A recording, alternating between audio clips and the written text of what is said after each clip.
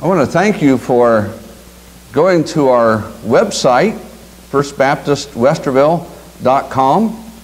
And we are, once again, going to be putting the message on there for you to be able to take the Word and to continue to worship the Lord and wherever you are. And we are grateful for you checking us out there on that website. There's contact information, and please don't hesitate to contact me or to call the information that's on the website, and we're thankful for you doing that. Once again, would like to see what God's Word says to us. We're all hearing on the news, and we all have questions, and we see various things happening around the world concerning the coronavirus. And we can find refuge, we can find peace even in the difficult time. In Psalm 46, verses 10 and 11, the New American Standard Bible says, "Cease striving and know that I am God. I will be exalted among the nations. I will be exalted in the earth. The Lord of hosts is with us. The God of Jacob is our stronghold." We can find comfort in knowing that the Lord of hosts is with us, and He is our stronghold, and that we, for that reason, can be still or cease striving and know that I am God. And so we want to just go to the Lord in prayer, and we want to continue to lift up ministries that are ministering at this time. We have within the Southern Baptist the disaster relief that is very active in helping, and also, as we looked at last time, a letter from Samaritan's Purse and the work they're doing with a mobile hospital unit in Italy with the coronavirus there, and helping in a team of doctors, nurses, and respiratory therapists. So let's go to the Lord in prayer. Heavenly Father, we thank you that, as your word says, you are with us, and you are our stronghold. And Lord, for that reason, we can be still. We can cease striving and know that you are God. You are in control. Nothing takes you by surprise. And we are grateful that you are all-powerful. Lord, as we think about even around the world, so many dealing with the effects of the coronavirus. And Lord, we do come to you and we ask, Lord, your healing touch upon those that are suffering and those that are very ill in intensive care units. We pray for families of those that have lost loved ones. We pray for the doctors, the nurses, respiratory therapists, and each one that in the emergency rooms, in the intensive care units, in various parts of in the hospitals all across the land and even around the world. Lord, the skills you've given them. But once again, we come to you, Lord, and we thank you for who you are. Thank you for your assurance that we can be still and know, and that you are with us, Lord. Lord, we pray for the disaster relief ministries that are working across even our country. And Lord, we pray for Samaritan's Purse and the ministry going on even with this portable hospital that is set up in Italy, and for the mission teams that have went there to help the medical missions, Lord. And we pray for many to come to know you as the Lord and Savior, even through this. And Lord, I pray that we would be attentive of where you're working as an invitation to join you, and being able to help and to look out for our neighbors, to help those around us with any needs that they have, to serve you by reaching out to others in your name. Help us tonight, we pray, as we would look into your word, and we pray, Father, that whenever this message is viewed, Lord, we thank you as the work of the Holy Spirit taking the word, speaking to our hearts. Enable me to present this message clearly, I pray. And we'll thank you in Jesus' name. Amen. In the last message, we were looking in Mark 14, and we were seeing where Jesus was arrested in the garden. And as they bound him, and now they are taking him, first of all, as the Gospel of John says, they take him to Annas' residence. Annas had been the high priest, but Pilate's predecessor actually deposed him and put Caiaphas as the high priest, who was Annas' son-in-law. And so the Bible says that Jesus was first of all taken before Annas, but then they led him before Caiaphas. And so in this message today, before the high priest rejected, as we continue looking about the suffering servant, Jesus Christ, we're going to see in the Bible, in the Gospel of Mark chapter 14, beginning with verse 53, Christ before Caiaphas. The Bible says, they led Jesus away to the high priest, and all the chief priests and the elders and the scribes gathered together. So the council, known as the Sanhedrin, assembled. They're all together there at Caiaphas' house. And all this is taking place, it's believed to be about 3 o'clock in the morning. There were so many things about this trial, in a sense, before Caiaphas that are illegal, even according to the Jewish law. But they ignored that because they did not want to have an uprising from the followers of the Lord Jesus Christ. And all these things happening even though they were violating the law. Jesus had prophesied to his disciples that he would be brought before the Jewish leaders. You can see in Mark 8:31 and also in the Gospel of Mark chapter 10 verses 32 to 34. Jesus prepared them and said that he would be brought before the Jewish leaders, just like we see is going to be happening in this passage. Dr. Elmer Towns, in his commentary on the Gospel of John, Believe and Live, wrote the following: from a legal standpoint, the trial of Jesus was a farce. The very ones who laid great claims to upholding the law were guilty of its grossest violation. We see, picking up in verse 55, the council kept seeking testimony against Jesus. The Bible says, now the chief priest and the whole council kept trying to obtain testimony against Jesus to put him to death. And they were not finding any, for many were giving false testimony against him, but their testimony was not consistent. The Jewish law required that 2 witnesses had to be in agreement. In order to bring an accusation against someone, there had to be the 2 witnesses. And so the Bible is recording that they were various one making accusations, but they were not even able to be corroborated. They couldn't even do that in the midst of the trial. But then they said, some stood up and began to give false testimony against Jesus, saying, we heard him say, I will destroy this temple made with hands, and in 3 days I will build another made without hands. But not even in this respect was their testimony consistent. They thought that Jesus was talking about Herod's temple. They thought that Jesus was saying, destroy this temple, and in 3 days, but we would know later on from the Gospel of John that Jesus was referring to himself, his own body, that he would be, but on 3 days he'd be raised again.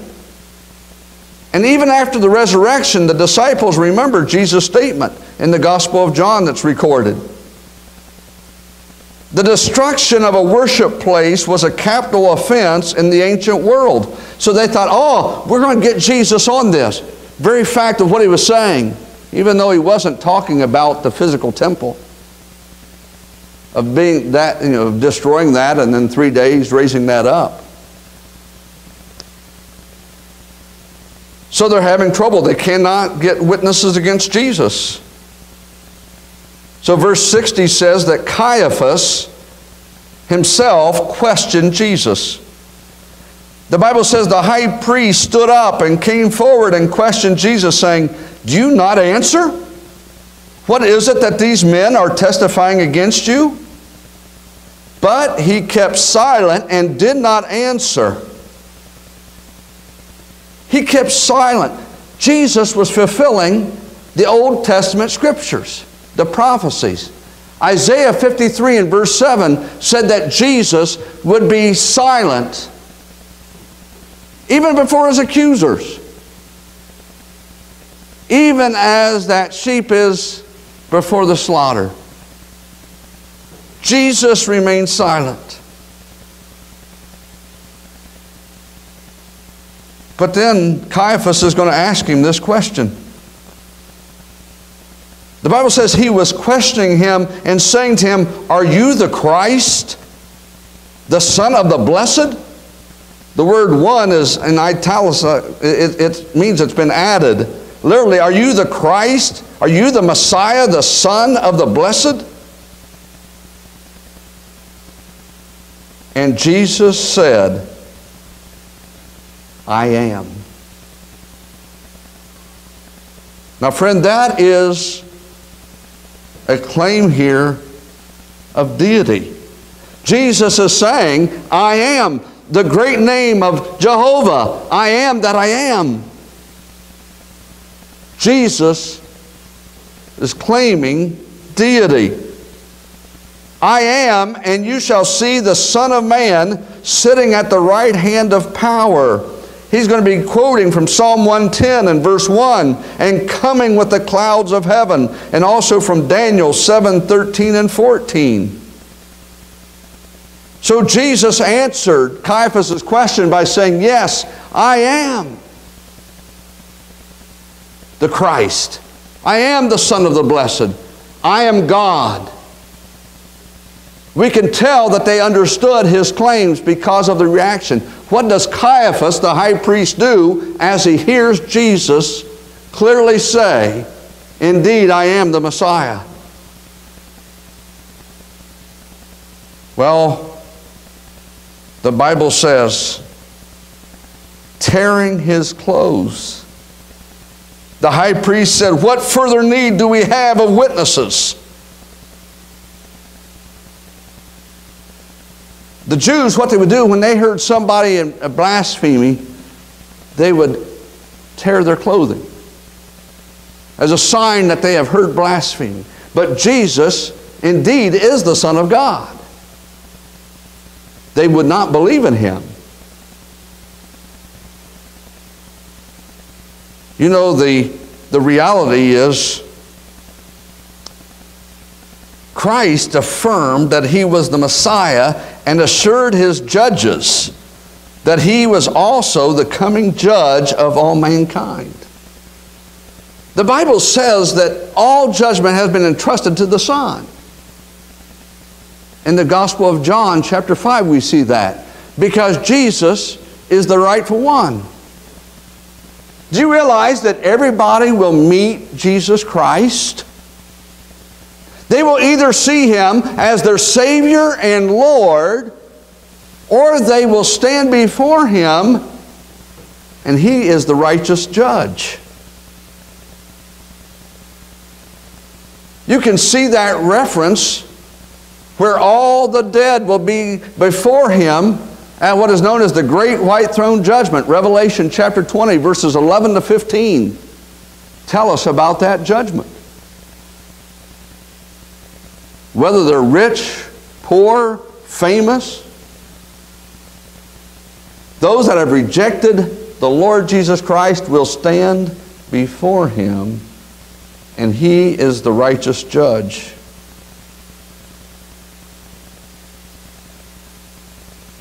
So the council condemned Jesus. As Caiaphas tears his clothes and says, "What further need do we have of witnesses? You have heard the blasphemy. How does it seem to you?" And they all condemned him to be deserving of death.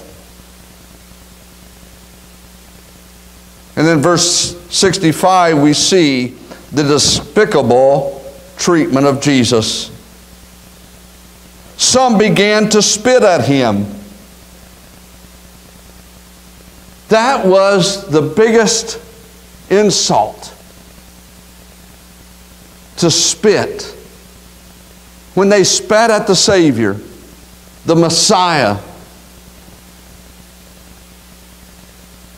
And then to blindfold him and to beat him with their fist and to say to him, "Prophesy, who hit you?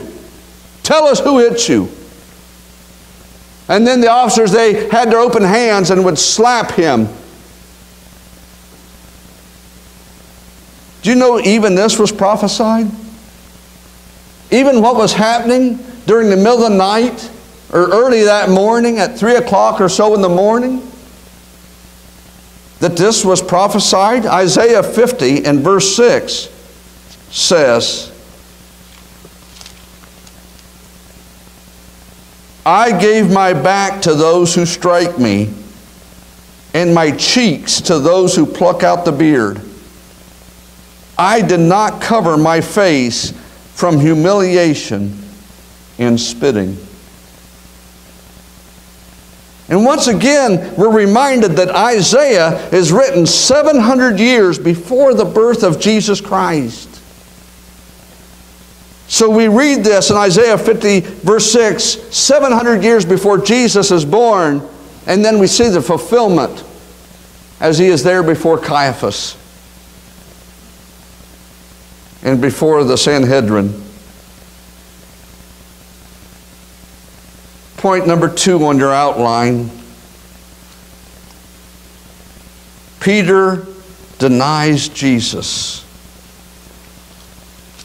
We remember from the last message that we had in this series that Peter was so quick to say, "Oh, even if all the other disciples leave you, Lord, I'll never leave you. I'm willing to die for you. I'll die for you even if," when Jesus said, "Strike the shepherd and the sheep shall scatter." "Oh, but Lord, I won't leave you." Peter indeed was passionate. And Peter was confident he would stay with Jesus Christ. We see in verse 54 of Mark 14 that Peter had followed him at a distance right into the courtyard of the high priest. And he was sitting with the officers and warming himself at the fire. It was chilly. It was cold. And they had a fire to warm themselves. And there's the officers, and here's Peter as he's sitting there, and the light from the fire lights up his face. And as a result of that, he's going to be recognized. We see test number 1, a servant girl. The Bible says in verse 66, as Peter was below in the courtyard, one of the servant girls of the high priest came, and seeing Peter warming himself, she looked at him and said, "You also were with Jesus the Nazarene." But he denied it, saying, "I neither know nor understand what you're talking about." And he went out onto the porch. Test number 2. Verses 69 and the first part of verse 70, the Bible says, the servant girl saw him. As we compare the scripture with the parallel passage in the Gospel of Luke, chapter 22, there was much discussion, and so somebody else says, "Ah, you were with Jesus. You're also with him." And the servant girl saw him and began once more to say to the bystanders, "This is one of them." But again, he denied it. About an hour later, after a little while, the bystanders were again saying to Peter, "Surely you're one of them, for you are a Galilean too." You see, the Galileans, their dialects could be picked up by those that were from around Jerusalem area. They had a different way of talking. We have that in the United States. You can go to various parts of the country and hear completely different dialects.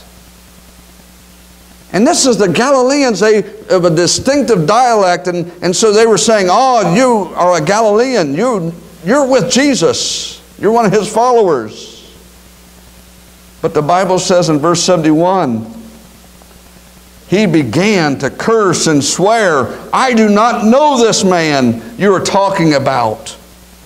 So as the bystanders said that, he says, "I don't even know the man."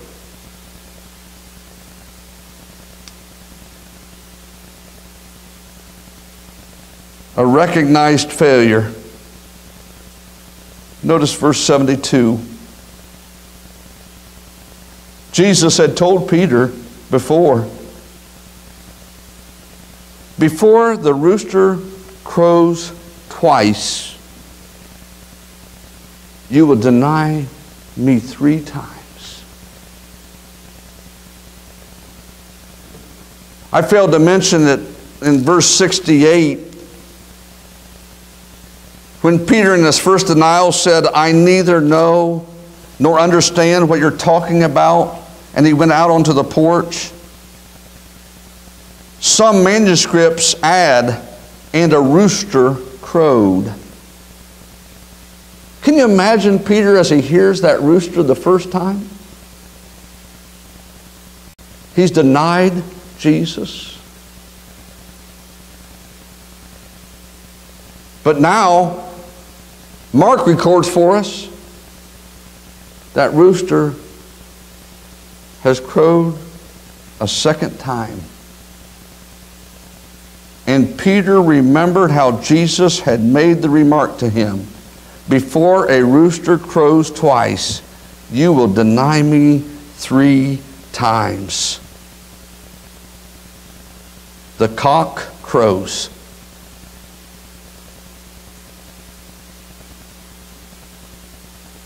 In the parallel passage in the Gospel of Luke, chapter 22, verses 61 and 62, the Lord turned and looked at Peter. And Peter remembered the word of the Lord. The Lord turned and looked at Peter. The Christ looks. Jesus sees him. And Peter remembered the word of the Lord, how he had told him that he was going to deny him those 3 times. And the Bible says he went out and wept bitterly. Peter was a broken man. He was broken before the Lord. He did exactly what he swore up and down that he would never do. He did it.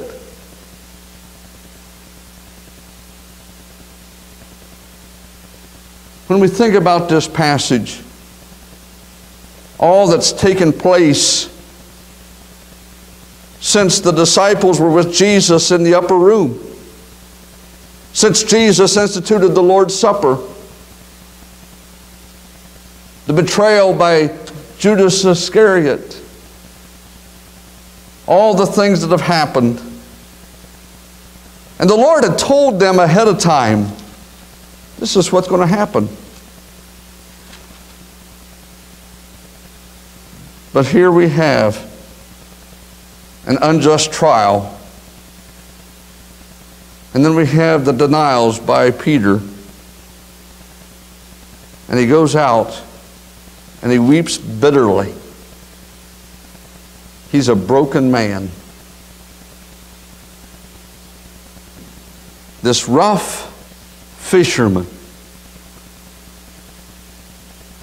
who left the fishing business to follow after Jesus.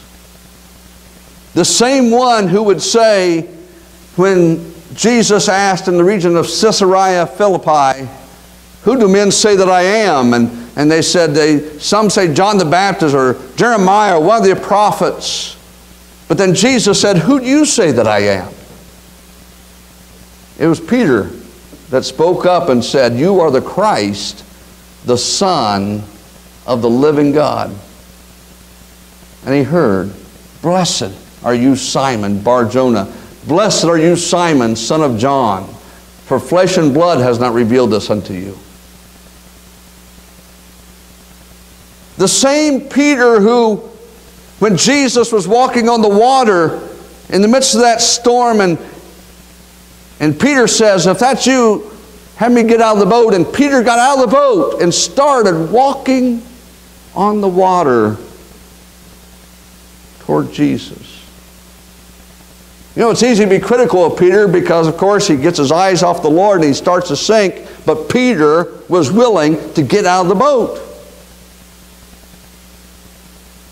Peter was a passionate man.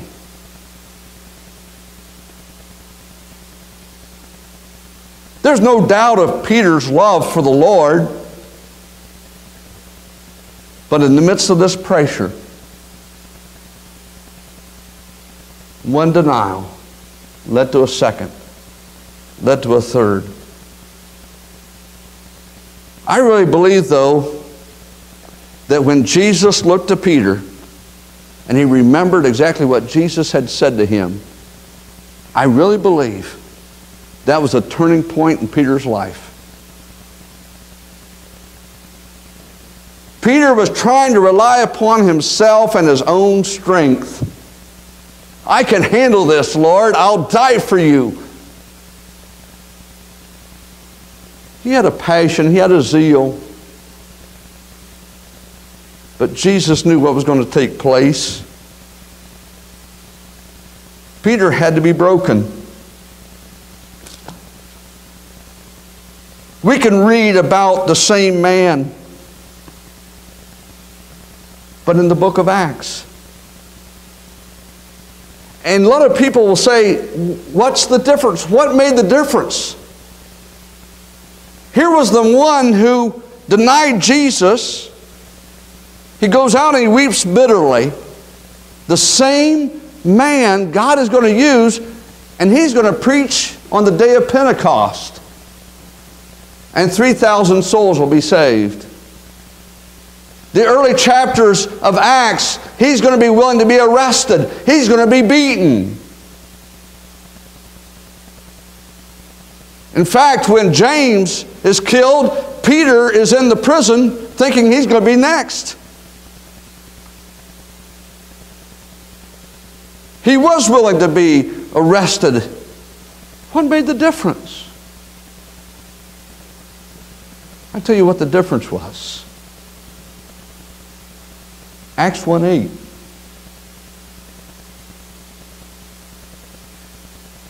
But you will receive power when the Holy Spirit has come upon you, and you shall be my witnesses in Jerusalem, in Judea, in Samaria, and to the uttermost parts of the earth.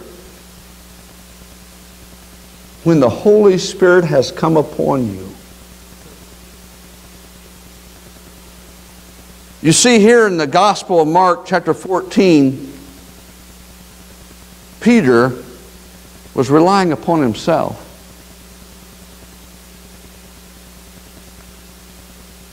But in the book of Acts, he was being filled with the Spirit of God. He was able to preach the word with boldness as a result of being filled with the Spirit of God. Being controlled by the Holy Spirit. And Peter, tradition teaches us that he was crucified upside down because he didn't think he was worthy to die the same way as the Lord did. And as you read 1 Peter and 2 Peter, you see a different man. than you see in Mark 14.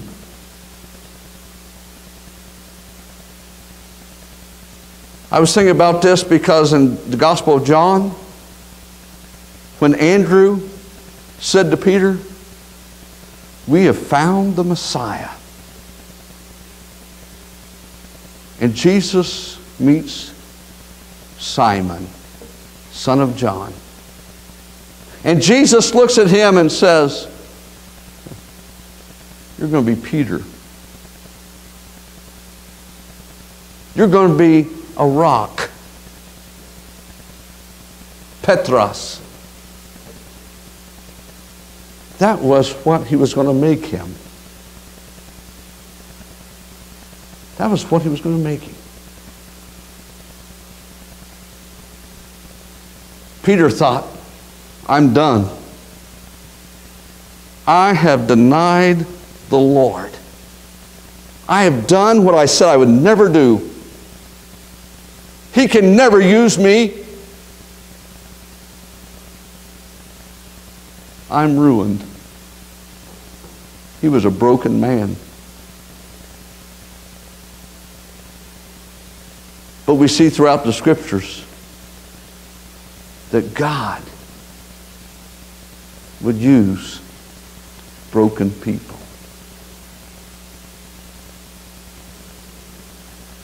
Peter was going to be able to be used by God. How do we know that? Psalm 51 and verse 17 says, "The sacrifices of God are a broken spirit, a broken and a contrite heart, O God, you will not despise." You may be watching this message. You may be thinking, "I can never be forgiven. I've done so many things. God wouldn't want to have anything to do with me."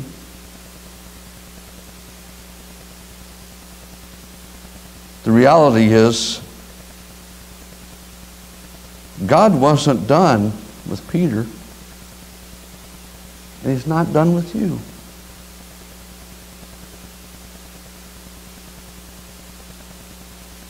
We all need to face the reality that we need to humble ourselves before Almighty God. The Bible says that God resists the proud, but gives grace to the humble. Myself and every single one of us, we need the grace of God. Not only saved by His grace, but empowered by His grace. You know, sometimes we get it backwards. Sometimes in our own flesh and our own ability, we say, "I'm doing everything I can to serve the Lord. I want to serve the Lord. I want to do this and this and this for the Lord." And we're relying upon our talents. We're relying upon our own abilities. We're relying upon our own strength. That's what Peter was doing. He was self-reliant. It's possible to even do that in ministry, in serving the Lord, of saying, I'm doing this for you, Lord. Instead of allowing you, Lord, to work in me, on me, and through me. We need to humble ourselves before the Lord. We need His grace. He resists the proud, but He gives grace to the humble. Peter's a broken man, but God wasn't done with him. God's going to restore him. He's going to forgive him. He's going to use him in a mighty way. Maybe you heard this message today And you know about the Lord Jesus Christ. You've heard before that He died on the cross and He was buried and He rose again. A good friend of mine used to put it this way: needs to have an 18-inch drop from the head to the heart. A lot of people believe there was a man named Jesus who went to the cross, who was buried, and whom they even said rose from the grave, but they didn't know Him. How can I become God's child? I want to tell you ABC. First of all, admit that you're a sinner. Oh, I'm guilty of sin. And every single one of us are. We've all sinned against God. We've all come short of His glory. God's perfect. And because of that, He must punish sin. Romans 6:23, the first part says, for the wages of sin is death. What we deserve is to be separated from God forever. We deserve damnation because of our sins. I'm guilty. You see, we cannot get to heaven by being good. Paul wrote in Ephesians chapter 2, verses 8 and 9, that we're saved by grace through faith. And it's not of ourselves. It's of the gift of God that indeed that we're saved by His grace. God showed His love, though, for us by sending His own Son Jesus while we were yet sinners. Romans 5:8 says, but God demonstrates His own love toward us, and that while we were yet sinners, Christ died for us. So I admit that I'm a sinner and I can't get to heaven on my own. I need to believe that Jesus is the sinless Son of God who came to this earth. And He went to the cross to die on the cross for our sins, just like the Scripture said. And He was buried and rose again the third day, just like the Scriptures say. God promises eternal life to all who believe in the Lord Jesus Christ. The rest of Romans 6:23 says, but the gift of God is eternal life through Jesus Christ our Lord.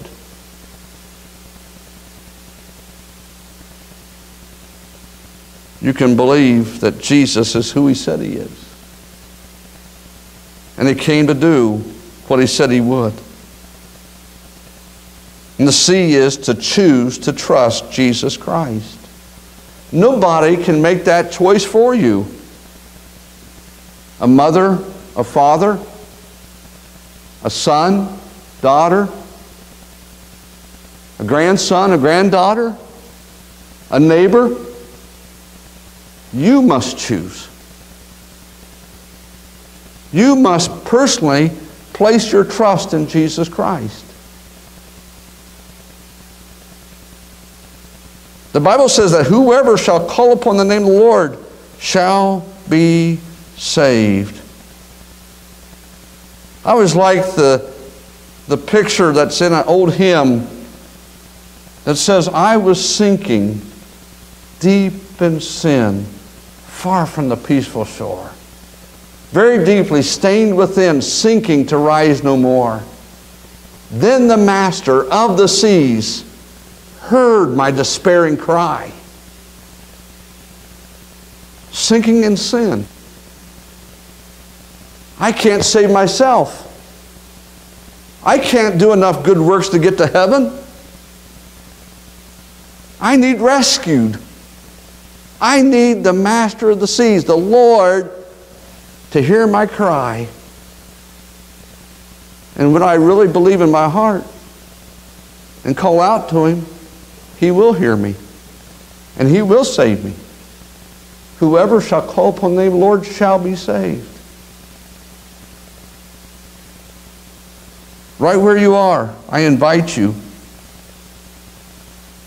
to say something like this to Him. If you've never asked Jesus Christ to come into your life to be your Lord and Savior, to be forgiven, And the reality is, He knows your heart.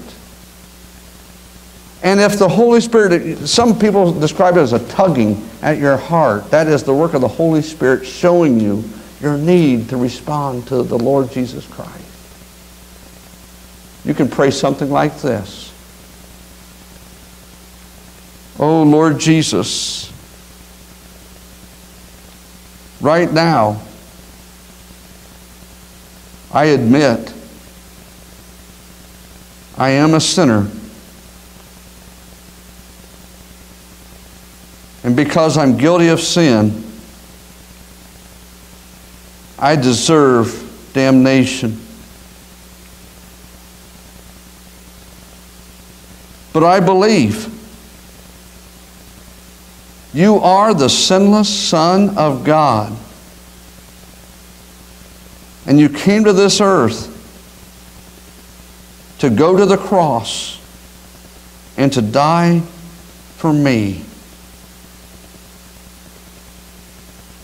Right now, I choose to call out to you and say, Lord Jesus, will you come into my life and forgive me of my sins and be my Lord and Savior? Thank you for hearing my prayer. Amen.